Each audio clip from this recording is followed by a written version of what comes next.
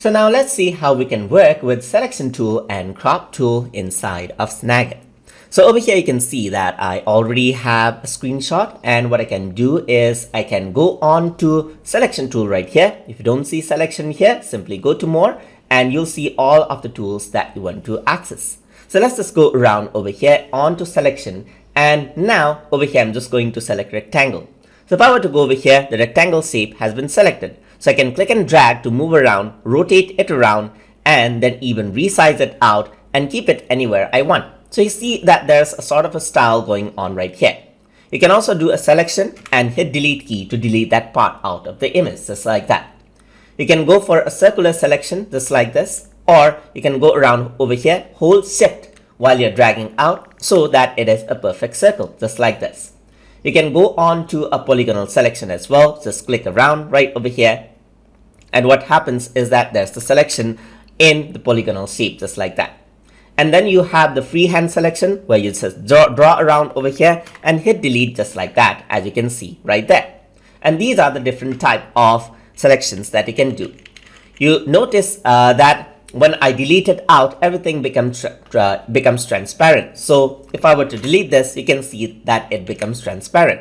But I can also go for an auto fill. That is, like, if I were to go over here and delete this out, let's say for example, and hit delete key, you can see that it fills it out automatically with speed.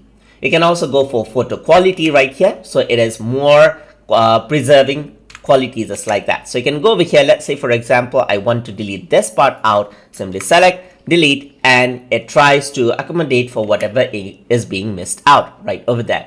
So let me just delete this part out right here, delete, and you can see that it tries to do a good job of removing that part out, just like that.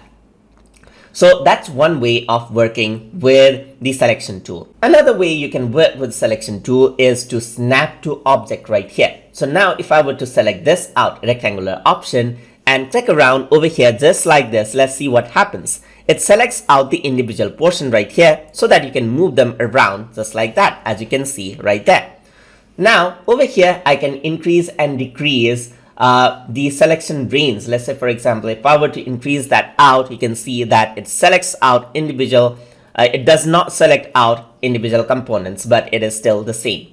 If I were to decrease it out just like that, the snapping selection is very tight right here. So you can see that it tries to get very specific onto even these buttons right over here. And sometimes it's not unable to snap to the objects right here. So it can only snap to the objects which are really small. So I'm just going to increase out the selection range right here, and let's just work around with it right over here. And more selection ranges are done, as you can see right here. You can replace it out and so forth. So if I were to increase this out even more, just like that, let's just increase. You can go around, select this out, and everything is selected. As you can see, the pots are here, and you can see that it's even transparent. So you can rotate this out, you can scale it out, and change out the screenshot in the way you want, just like that. And that is how you can work around with the selection tool, just like that.